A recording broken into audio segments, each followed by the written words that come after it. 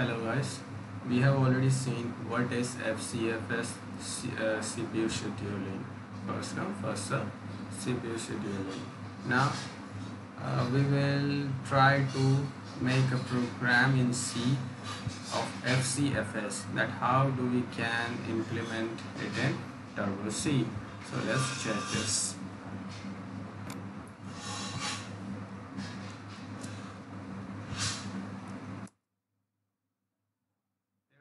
Program fcfs.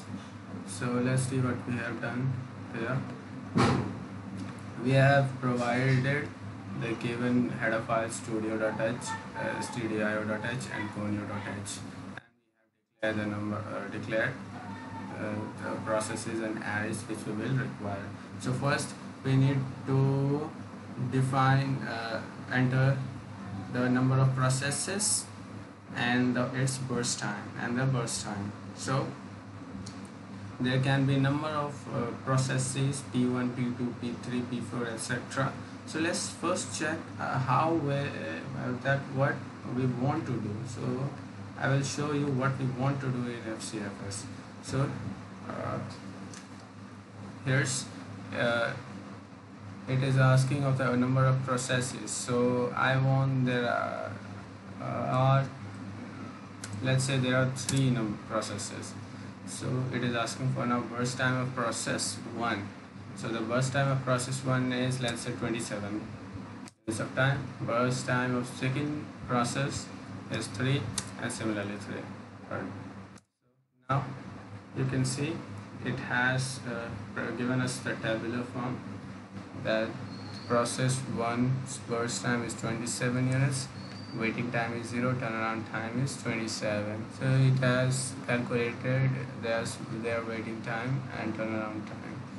So this is what we wanted, and let's see how we can implement this. And so it is asking for the number of processes.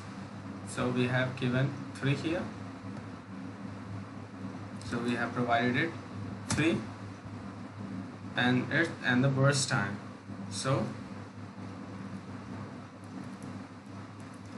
the burst time for the 3 processes will be,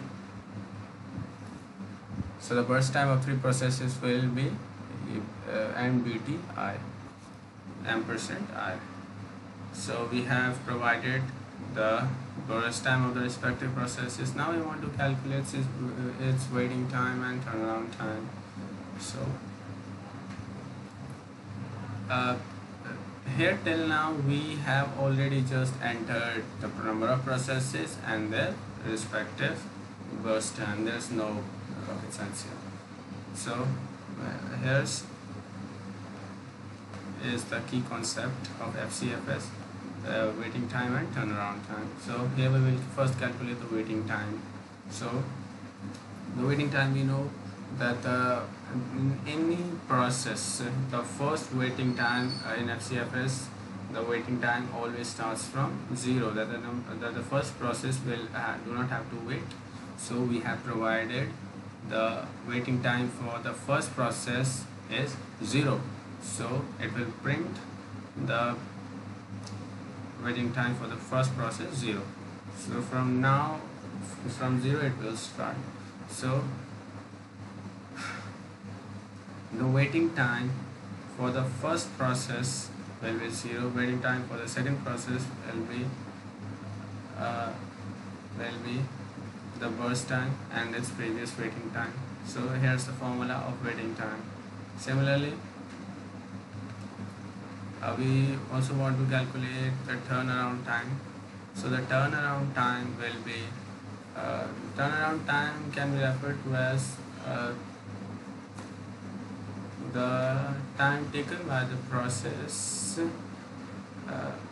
the time between submission and completion of that process, the submission and completion of that process. So it is the time required to complete its process, that is burst time, plus how did it waited for that process to begin. So waiting time and burst time will be our turnaround time. So we have printed in the tabular format here.